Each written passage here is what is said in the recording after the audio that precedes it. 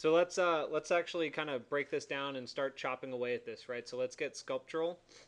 If I want to change an object layer in AutoCAD, it's far more simple than in Rhino, I guess, where you have to select it and then right-click on the layer and say Change Object Layer. Here, if I want to change the layer, all I have to do is just go up to this little pull down and put it on the layer I want to put it on. You just pull it down, you click on the layer you want it on, and that's that. So go back to 0, 0 layer. Select it, go to Object, Object Layer. Be aware that after I select an object and I change the layer, it goes back to the layer that you had on. So if I draw another line or polyline, it's going to be on the 0 layer. See how it's white? What I have to do if I want to draw on that layer is change this layer panel to read as object.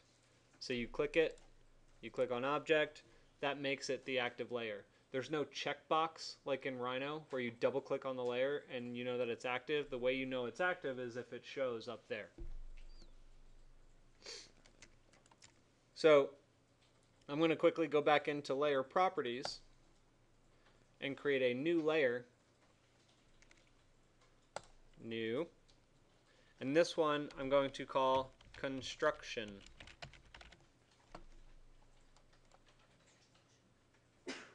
Construction. And I'm going to change that color to blue. And close. So here's why I called it construction. Yes? Click on layer properties.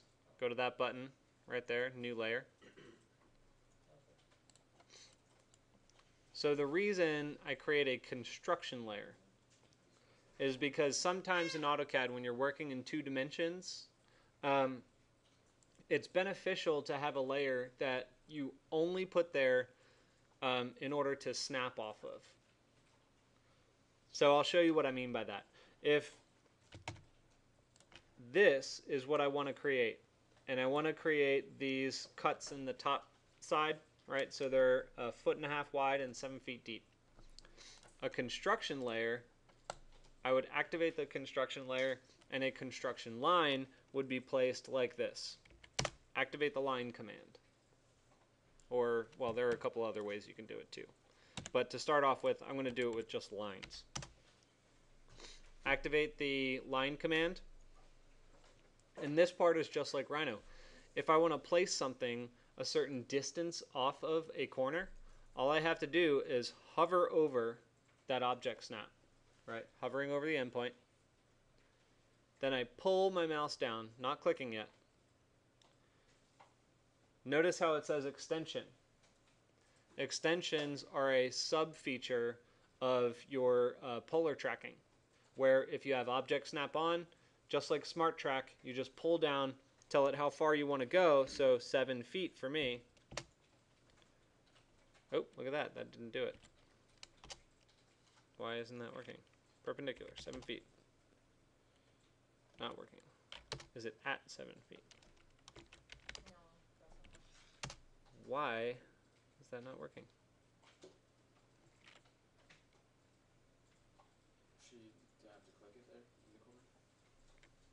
Well, that'll draw. Anyway, that used to work. Why is it going there? Maybe without ortho on. Okay, odd.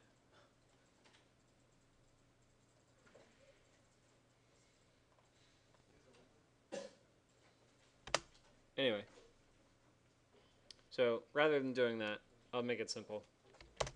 I don't know what's different about this from before, but instead of trying to figure that out, let's just draw it and move it into place. So I click on that corner, and I click on the opposite corner.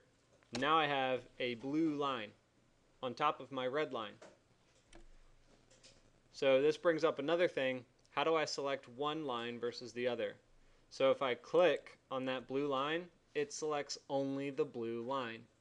So this is a little bit different than Rhino, where you have to figure out where your coincident lines are in order to get rid of them. So you don't have a selection menu here. So if I have two lines that are over top of one another, and I only want the blue line, but perhaps maybe my draw order, bring to front, red line is showing up on top, this is how you get rid of it. Well, if I turn my red object off, I can see it, select it, and move it down. Or if it's on, and I select that, and I know that there's a blue line there, I can deselect by holding Shift and selecting the red box where the blue line does not occur. Does that make sense? Okay. So after you've got it selected, whether or not you turn the red line off, all you have to do is activate a move command. So I type in move, hit enter, click in space, and if you have ortho mode on, all you should have to do is just type in the distance.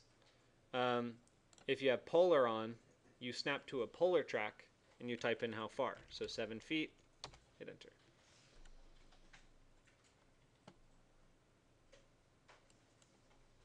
Okay, so no matter how far I go down there, it is connected.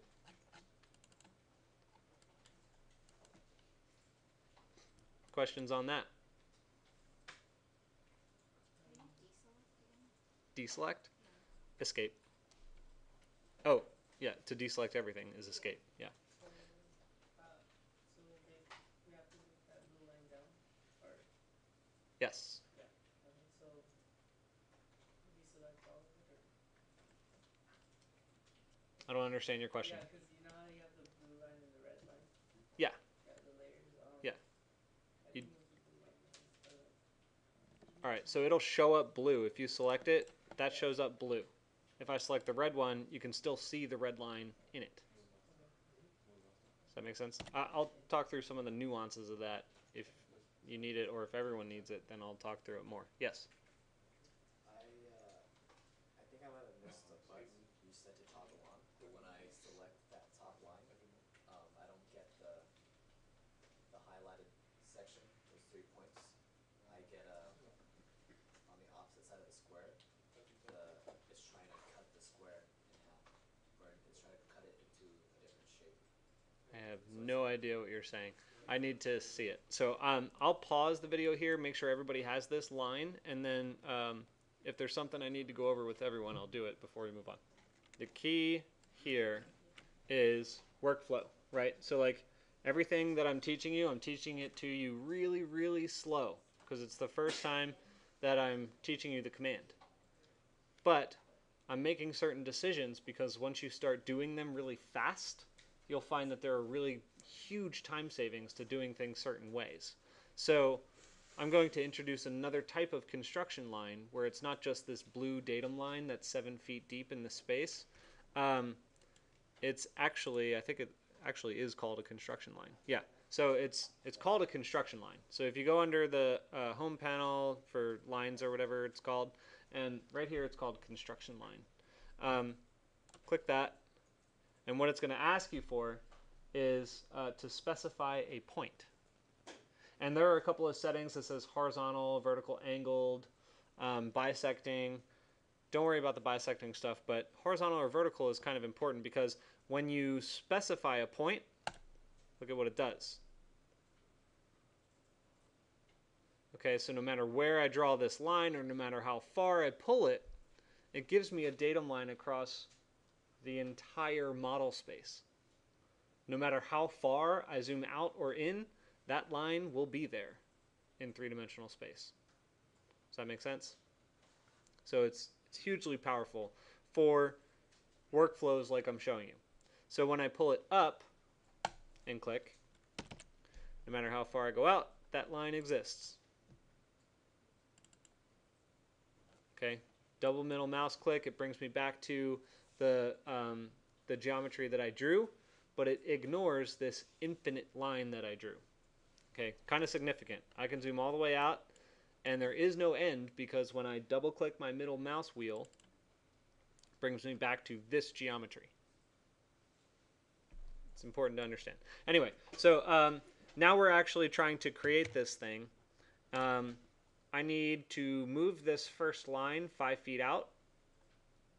And then I need 1, 2, 3, 4, 5, 6, 7, 8 copies of that line. I'll show you why when we get to it. But so I've got 8 copies of that line. Let me first move it.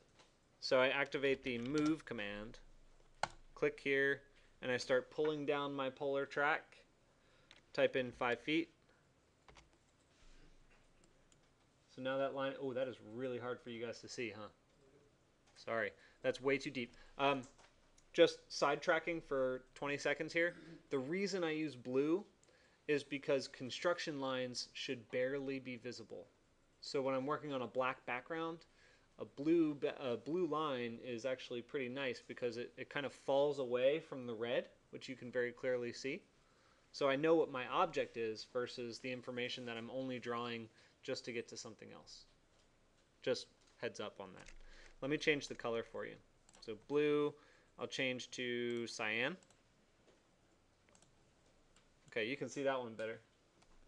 So anyway, I've got that. Now let's talk about array.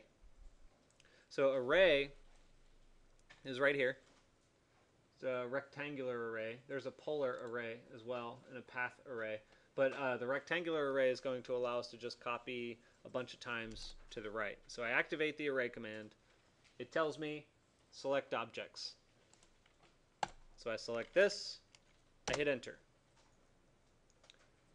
So, and forgive me because I don't use this format very much, but what it's going to ask you for is all the information that you would typically put in Rhino sequentially. You know, how many in the X, how many in the Y, how many in the Z. All you do is just modify these properties at the top and change it to what it needs to be. So I mentioned I need 8 of them spaced horizontally. So that would be 8 columns. See that?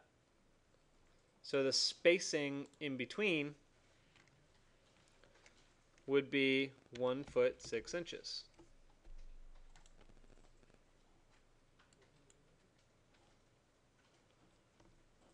Rows, we don't need multiple rows. We only need 1 or we're going to get duplicates. Levels, that's in the Z direction. We only need 1.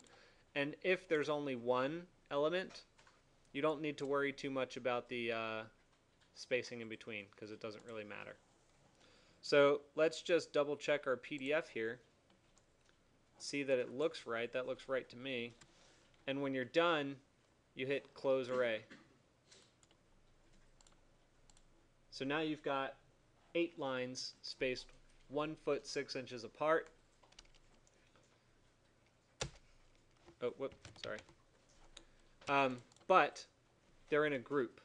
So I typically, when I do an array and I know I'm done with it, I like to explode it. So when you type in explode, there's an explode in Rhino, exactly the same thing. It just breaks them apart so that I can select them individually.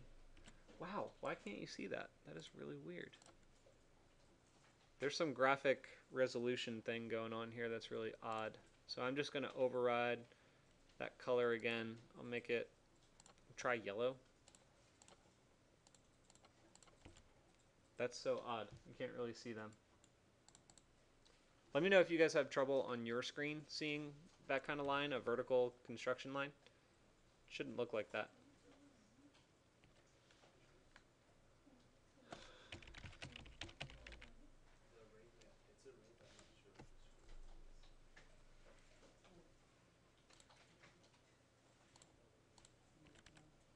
That one looks fine. Anyway. Huh? That's weird. Look at that. Yeah, must be the resolution. So my resolution must have this mid-range where the line is too thin. My line thicknesses aren't on. Anyway, so what I want to do is make sure that you guys have this down. And then I'm going to move. So this is all just construction stuff. What I'm going to do next is show you how do you draw profiles and then cut them to complete a full, profile view. And it doesn't seem all that important now, but I'll show you why it's so important in a second. So I'm going to stop the video here and get you caught up to this, and then we'll move on.